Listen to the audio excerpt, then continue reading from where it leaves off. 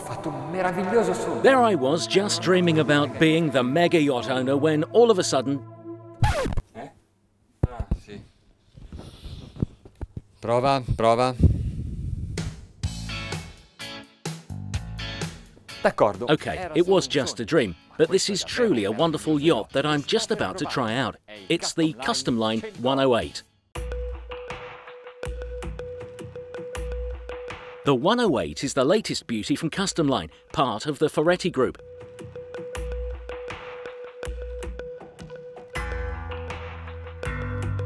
It's a maxi yacht, 33 metres long, made of fiberglass, with a distinctive sporty look, which makes me wonder, how can a boat this size be classed as sporty?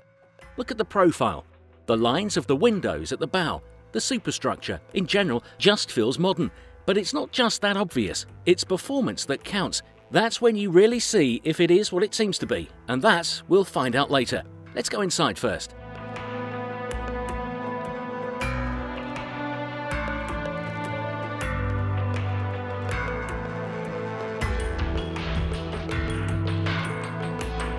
The open space is made up of a living and dining area, but there's a cocktail cabinet too, where, sliding the oak top back, there's a sink. The TV screen flips to reveal the wine storage, and at the centre of the boat there's a C-shaped sofa, tables made by Polyform, and a Fontana art lamp.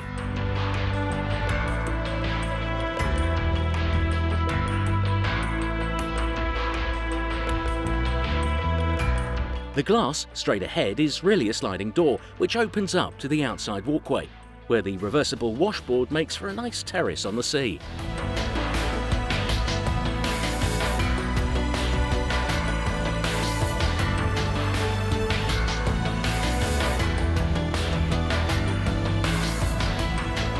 The lunch area is one side of an albeit well-lit bulkhead with a glass and steel table, which sits 10 in leather-bound armchairs made by Frau. On the other side there's a low cupboard for plates, glassware, cutlery.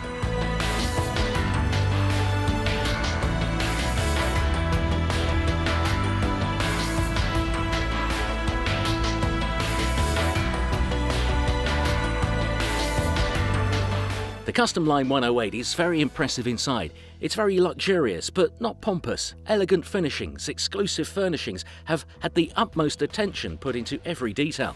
For example, the light and shade controls have all been created ad hoc with the designer PLH Italia. The white body main suite is located at the bow. It appears to be even bigger than it actually is because of the gigantic windows.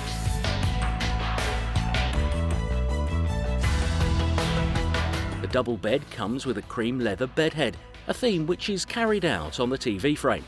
Under the window there's a small glass table, opposite which there's a nice reading area. In the entrance area there's a writing desk.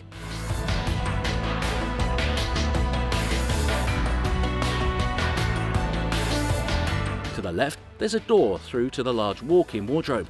My dream walk-in wardrobe, by the way. While straight ahead there's the bathroom with its 3 distinctive areas, made with light Botticino and Portero marble, with its dark bronze colour veining.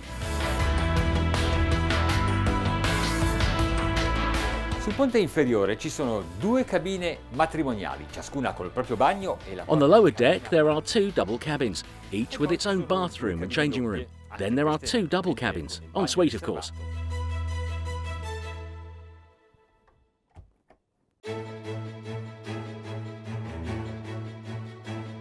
We are talking proper suites too, at sea level, infused by natural light thanks to big windows that have integrated portholes and no posts. The 2 at the stern are doubles, furnished with vanity units and TVs embedded in the wall. The 2 at the bow have single beds and are finished off with a vanity area with poof stool and separate toilet.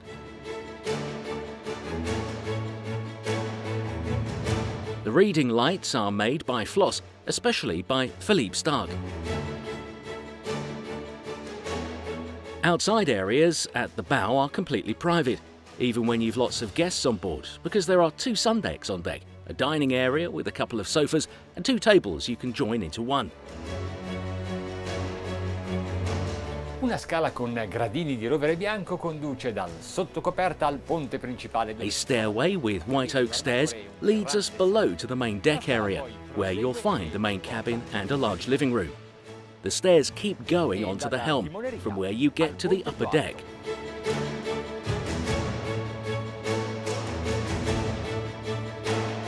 The flying bridge stretches out over 36 square metres. It can be completely designed to your taste. On this model, one of the 4 has been sold even before the product launch. There are 2 driver's positions, so the captain can have a co-pilot.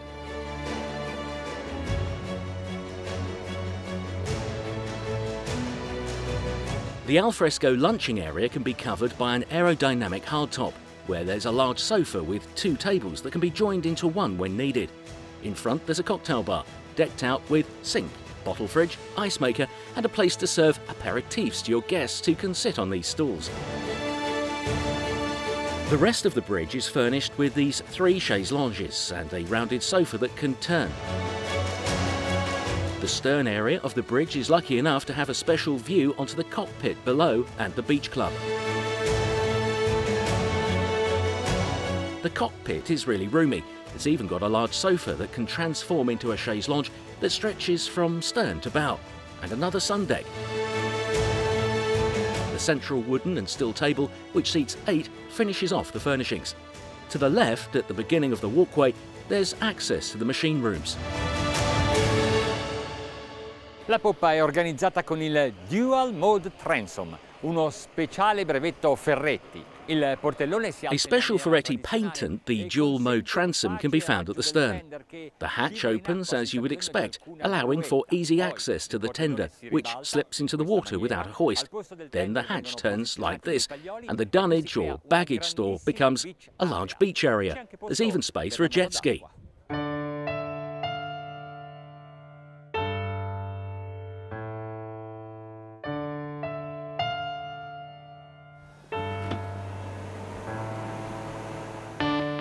In the machine room there are 2 MTU 2000M 94 engines, each one boasting 16 cylinders and 2,638 horsepower.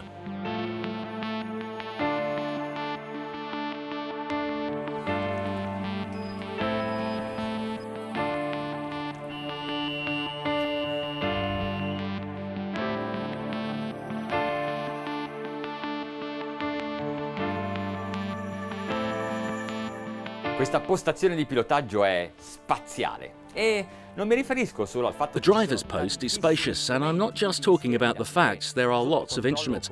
The screens are all easily visible, but the other thing is that there are actually 2 of some instruments, just in case the first one fails. Like these engine clocks, for example. They're analog, not digital. Con tutti questi cavalli a disposizione si potrebbe pensare che i consumi siano esorbitanti. With all this horsepower at hand, you might think consumption would be enormous. Well, it probably will be if we go really fast. We'll check that out later. But what about if we're just ambling? It's not eating up that much. We're going 6.8 knots and consumption is 10 litres an hour each one, which means 3 litres a mile. Just think about other smaller boats and you'll realise that there's no comparison. The boat's moving nicely and not consuming much. Adesso accelero un po', ma poco, perché voglio fornire altri dati relativi al consumo in dislocamento. Vi chiederete perché? Beh, chi ha uno yacht di questa dimensione, chi ne è il... I'm going to start going a bit quicker, just a bit, because I want to look at the other data whilst we're moving. Are you wondering why? Well, anyone owning a boat like this will be watching what the crew is doing in terms of consumption, eager to ask if they can get it more economical. Look at this, we're now going 8 knots, but consumption hasn't really gone up. 11 litres an hour per engine, 10% more than before.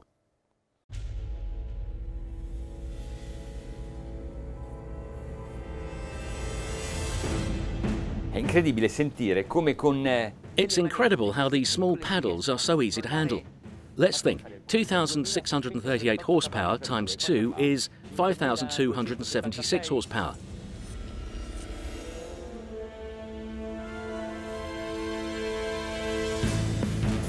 Ora siamo a 10 nodi, ma fate attenzione al dato relativo ai... We are now doing 10 knots, but look at the consumption. Each engine is using 42 litres an hour, so that's 84 litres in total. Look how little consumption has changed, but how much faster we are going. Yes, not much, eh? Su una nave di queste dimensioni, beh, direi che è fantastica la stabilità. Poi qui ci sono delle pinne stabilizzatrici che funzionano. It's remarkable how steady a boat of these dimensions can be. The stabilising fins work whether you are moving or moored, and they've even found space to fit in another 2 gyroscopic ones. Un 33 metri, e comunque anche altre barche di analoghe dimensioni, hanno bisogno di un comandante. On a 33-metre-long boat, like other boats this size, you need a captain, and then a crew which needs to comprise of a machine director, 1 or 2 shipmen and 1 or 2 hostesses. The crew cabins are right at the tip of the bow on this Custom Line 108, where, along with the cabins, there's a kitchen and eating area. Ogni anno sono circa 100 i nuovi armatori di mega yacht. Every year, there are about 100 new owners of mega yachts like this one. But there are many more people who are invited on board. So if by chance you end up as one of these lucky people, I'm here right now to show you what your cabin might look like.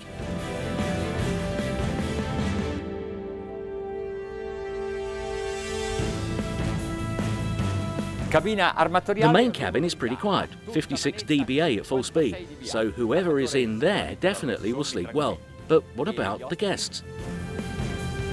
Cabine di poppa. Cabins at the stern, doubles, and it's more noisy as we get closer to the engines, but we're talking 67 dBA at tops. Cabine doppie di prua, 61-62 dBA, sempre alla massima velocità. The double cabin at the bow, 61-62 dBA tops. Just think how quiet it's going to be when the boat is sailing, taking you from one port to the next. I'd choose one of these.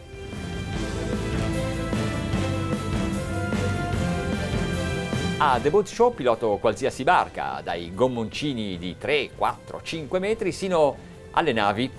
E devo dirvi che quello I'll drive anything here on the boat show, 3, 4, 5 metre ribs, up to ships, but I must tell you that this Custom Line 108 has surprised me, and will you too if you look from the bow to the back to the horizon and how quickly it responds at the helm. I didn't think it would be this easy to manage. è reattiva, è veloce. Imposto la virata e immediatamente... It's reactive, fast. I make it turn and it does, straight away. Then I make it turn the other way and it's so quick. The boat's right back where it was before. It's brilliant.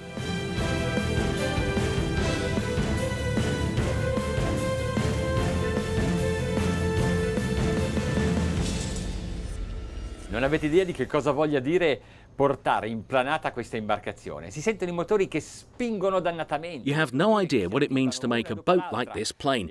You can feel the engines pushing incessantly, the turbines going one after another, and at 17 knots you begin to understand what going fast on a ship means, because this is planing.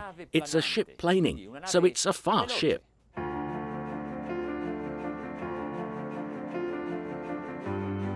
Let's have a look at some cruising data. 1,859 revs, 18.5 knots.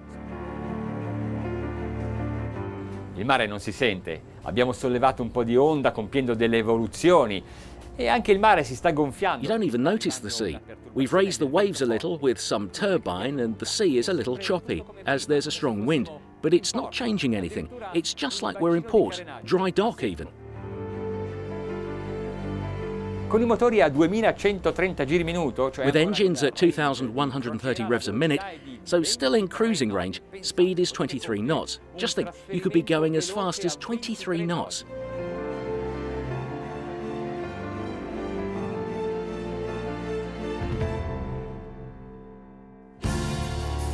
Ho consultato la scheda tecnica dei motori e ho visto che posso I've checked out the engine spec and see that I can push it to 2,400 revs a minute, which I'm doing, full speed ahead.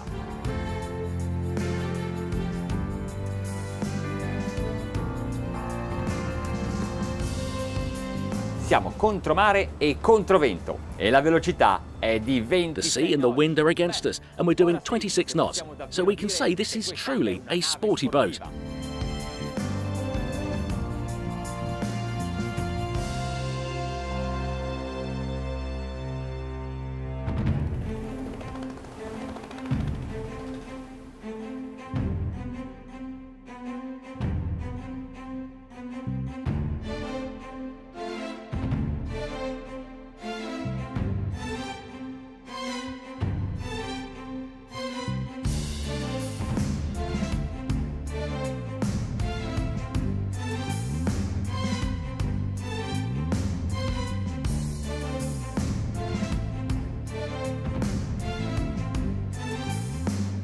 Don't believe it.